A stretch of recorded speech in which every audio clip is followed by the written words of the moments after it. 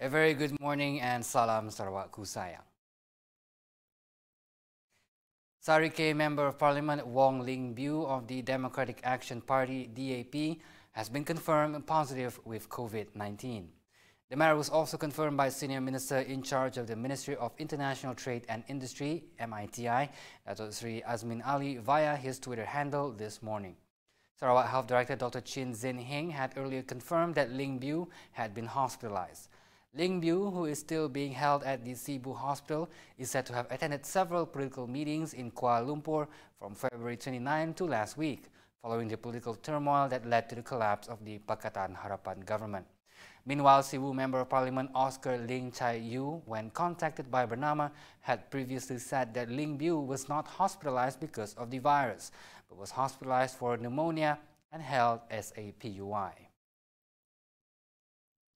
Parti Pusaka Bumiputra Bersatu (PBB) is in high gear ahead of the 12th state election. PBB Women Chief Datuk Sri Fatimah Abdullah said the Sarawak Kita Ampun event at Stadium Perpaduan Dalat was to prepare the PBB election machinery for the coming state election, which may be held before June 7 next year. Fatimah said the political scenario now has changed following the fall of Pakatan Harapan government after ruling the country for only 22 months. Fatimah revealed that during the previous PBB meeting in Kuching, it had decided to set up 5 task forces in preparation for the upcoming elections. According to her, the 5 task forces were tasked with convincing the voters that GPS was the right choice for the well-being and future of the people and the state.